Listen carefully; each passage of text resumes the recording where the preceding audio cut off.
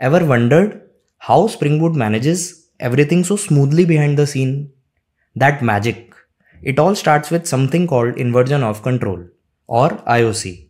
It's the core concept, the building block of Spring Boot. It means that instead of you manually creating objects, Spring does it for you. Just add an annotation like @component, @service, @rest controller, or @repository on a class, and your object for that class gets created. These objects are called beans, and Spring manages them all inside something called the IOC container. Once a bean is created in an IOC container, you can use it anywhere in your project. This is called dependency injection and is done using @autowired annotation. It allows reusability, which saves memory.